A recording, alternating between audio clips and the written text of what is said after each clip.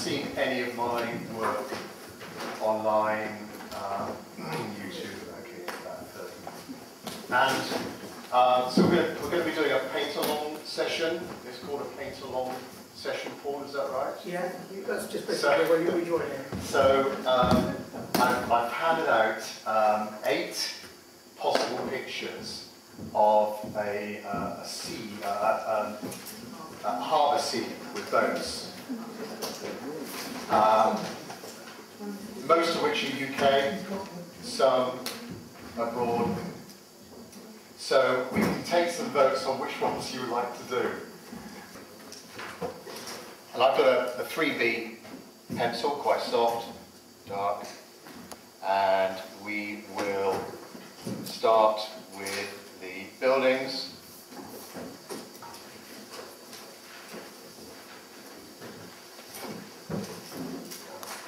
Draw it quite loosely.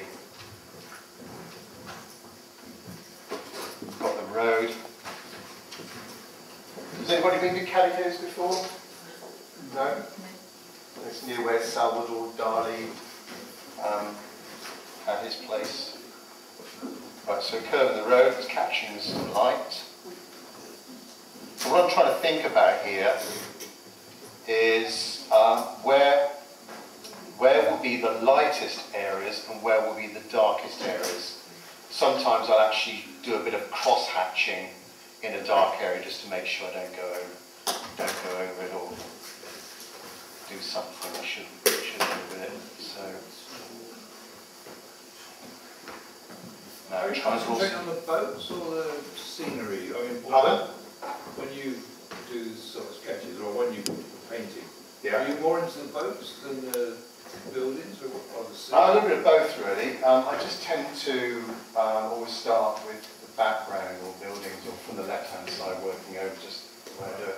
But yeah, I mean the boats are going to be a feature, so I'm trying in my mind, I'm picturing where on the paper, so I've got my paper landscape orientation, I'm just trying to think where I can place those boats.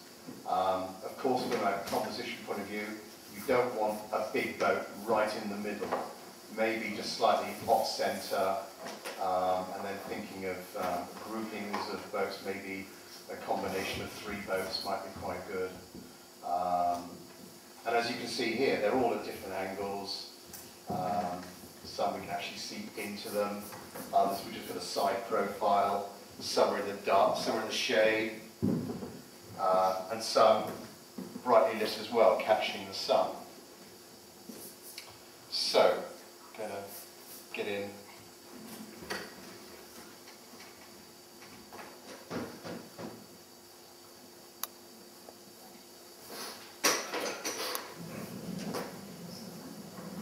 Boats here.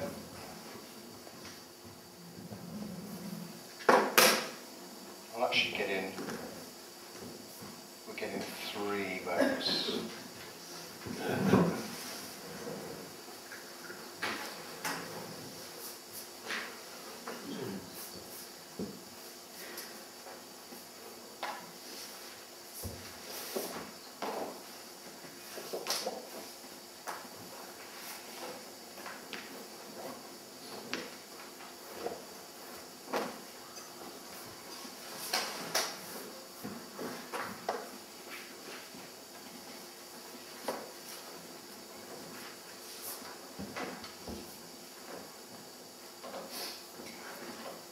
It doesn't matter if you're drawing this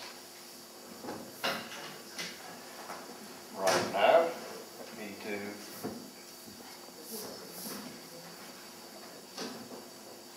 this, again, that boat there, got a bit of a shade of that boat. Then we've got the water's edge, the background hills.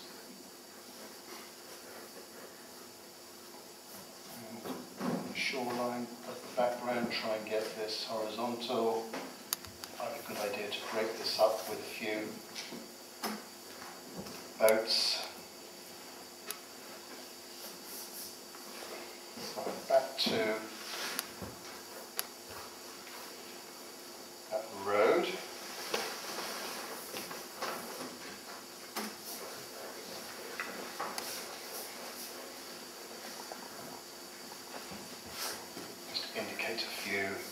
excuse me, indicate a few windows.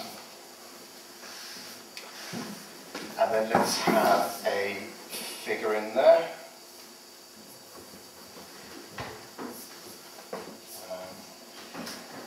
Think about this. Maybe just here.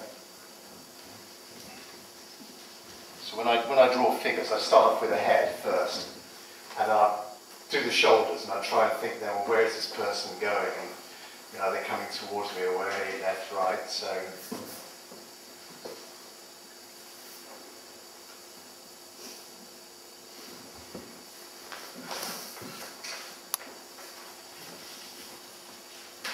Get another figure on the left.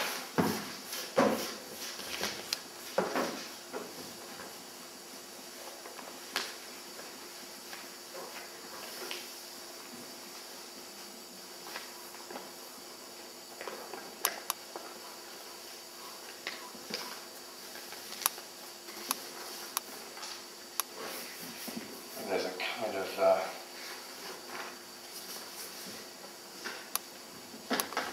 block right in the water's edge, or near the water's edge there. Not sure what it's doing, but throwing a bit of interest. We might need another, might need some kind of craft Yeah. in the water there.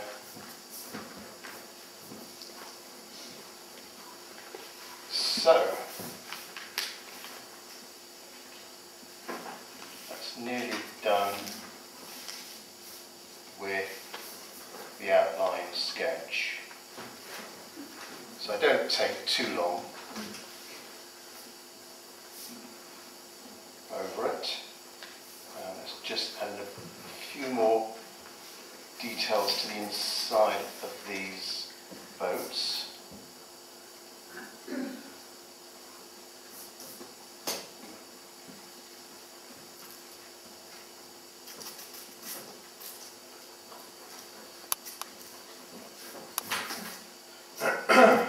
Right.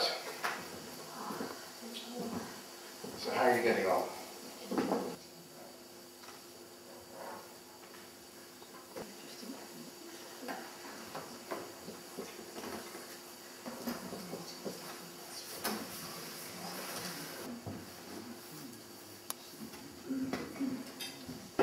It's just a rough sketch with numbers. I don't know whether you can see that. Yes. But they would be, you know, just like a bit like painting by numbers. They're the steps that I would go through. So one, the first, after we've done the drawing, the first wash will be, for me, would be over the whole painting, leaving out areas of white or highlighted areas. So we'll do that together. But so those numbers are just like an indication of the steps I'll go through. And then 2, when that's dry, 2 will be the background. And then 3 will be the building. 4 will be the boats. 5 will be the darker shadows, 6 will be the figures, and then maybe at the very end a few highlights, which you'll see you.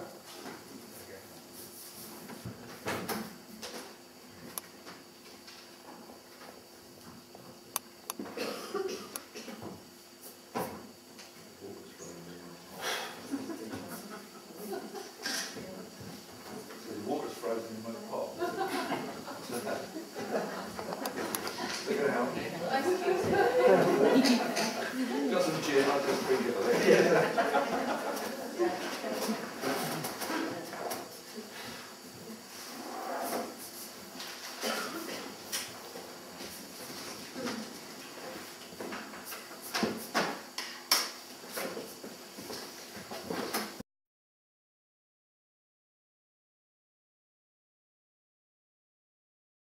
Ready? Okay. Right, first wash. Very briefly, my palette, I've just got a, I mean, I don't have too many colours. I have neutral tint, burnt umber, very rarely use that, burnt sienna, yellow ochre, Meridian green, very rarely use that, cobalt green, cerulean blue, cobalt blue, ultramarine blue, alizarin crimson,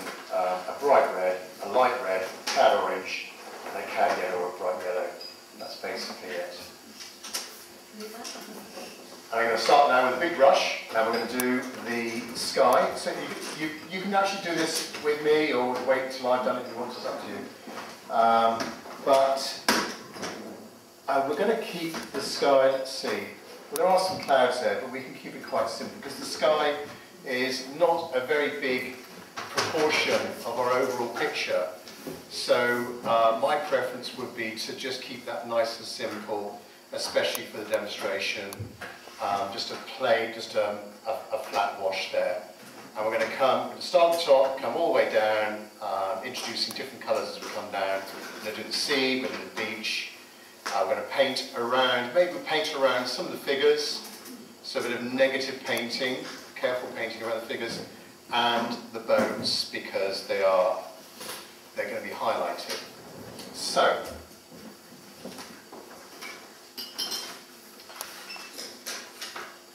just pick up a little bit of cerulean blue here, and my palette, which is a little bit dirty from the previous painting exercise. It's got some colour in it. That's mainly just a light blue, cerulean blue, cobalt blue, whatever you've got. And mix up enough so that you're not going to run out halfway down. So that sheet now paying quite a bit of attention to making sure I've got enough in this little well here. And consistency? Pardon? Consistency? Well, it's fairly liquidy. Not too thick. There's a lot of water in it. So, with the biggest brush I have, I will now just lay this over. Do you wet the paper first? No, the paper's not wet. I know some people do wet the paper first, but no, I don't. So, just lay this over.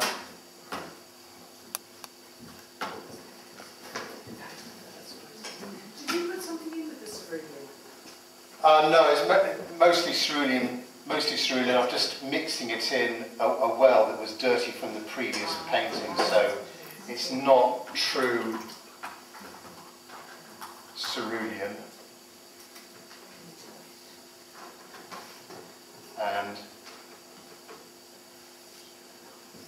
you get a little bit weak as you come down towards the bottom.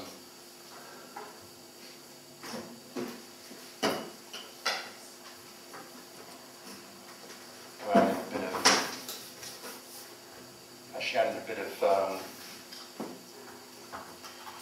it could be yellow or a alizarin crimson for the buildings. Well, that's still wet.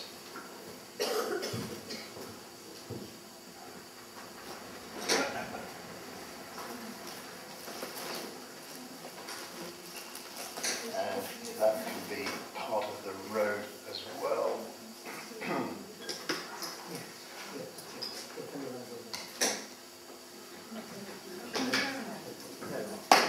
So these buildings on the left-hand side have got a base colour. You could choose a yellow or a red, but a bit of warm colour as an undercoat. Then painting around carefully these figures.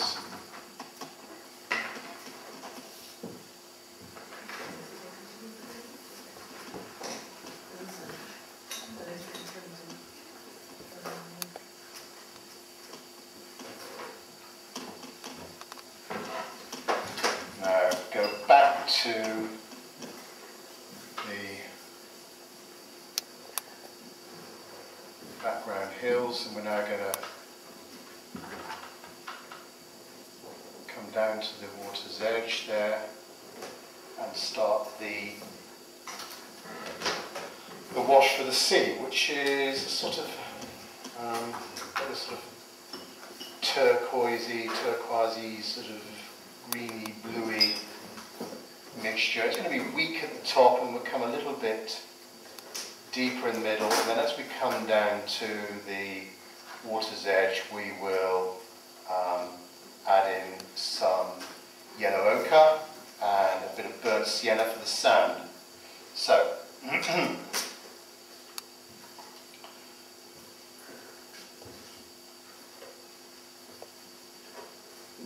I'm using a bit of, again, cerulean blue and a bit of cobalt turquoise, or you can add in a bit of green if you want to.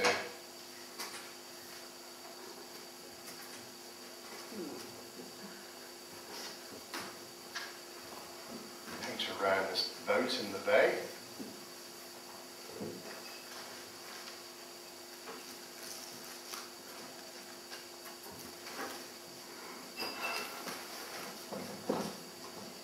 Say those colours, please?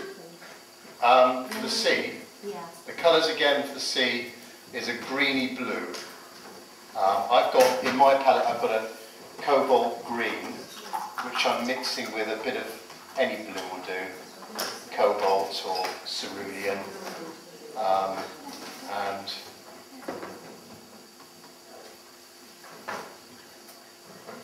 start it off light and make it a bit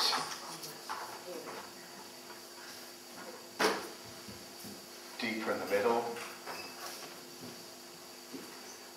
and then we go weaker.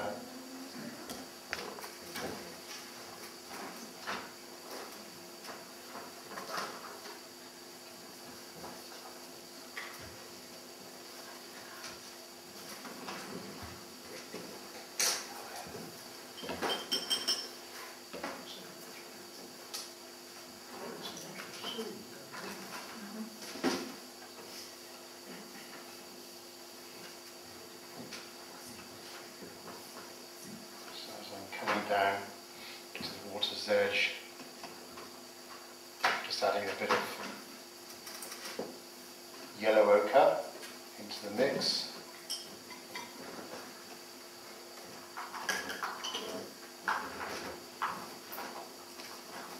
And then we want